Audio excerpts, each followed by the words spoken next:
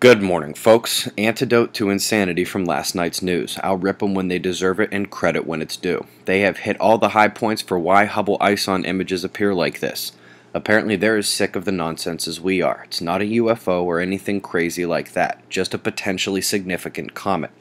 Rather than hunt through my comment sections for astronomical image parallax discussions, just read this explanation, and if you need more, a third source on our side is Astronomy Live, and they did a much better job than either NASA or I did explaining it. Terrific article, and today's top recommendation is Sarah Seeger's new alien life equation. She's rehashed Drake just a bit.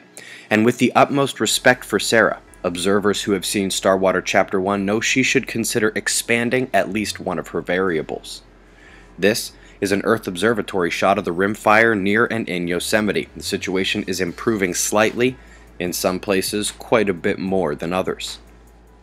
Multiple tropical systems developing in both the Atlantic and the Pacific, but the imminent threat right now, should it choose to beef up, is just east of the Caribbean. Australia and New Zealand, each seeing showers over the next day with the pink tags I've added. In Europe, a powerful low dropped down past Finland and really kicked the counterclockwise drive when it set eyes on Russia. Just look at the clouds bend to the pressure's will. This is also the way we dissect today's U.S. temperature delta. IntelliCast has this 24-hour change to heat and cold. Now, high pressure drives clockwise in the northern hemisphere, so we drive heat north on the western left side and bring it south on the leading eastern side. Low pressure out west is helping at the convergence as its eastern flow heads north as well. You can see that motion on the wind map. Should not be hard at all to see why it's warmer in the north central states and a bit cooler in the Midwest. Eyes up top here, above the Earth overlay, that big sunspot group is falling apart. All four primary regions are exiting the Earth-facing disk, with magnetic mixing potential remaining on the trailing southern group, while the leading northern group complexes as it heads out of sight. Could be a limb popper.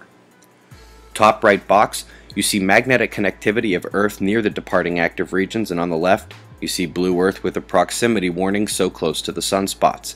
Still got Venus yellow on our side and Mars and Mercury sharing connection on the back. Powerful coronal holes facing Earth tomorrow. They lose points for not being equatorial, but they are big and powerful according to ISWA. Last night's watch was a 4 to 6 hodgepodge, and I'll keep it mid-range, but not for long. We had a volcano erupt in Guatemala yesterday. No major quaking, just locational upticks in PNG and the Indian Ocean, largest ones of the day. But the most unusual was a 4.3 in Texas, complemented by a 4.1 on the west coast. Also the aftershocks from that 7-pointer had folks worried about more on this individual location, but it has indeed quieted. Those bigger coronal holes will be here in a day. Expect the uptick to hold off just a bit. New moon in a few days, likely what is eclipsing the SDO frames the last 24 hours. You'll see it a few times here. Eyes open. No fear, it's 6:45 a.m. Eastern Time, and that's the news. Be safe, everyone.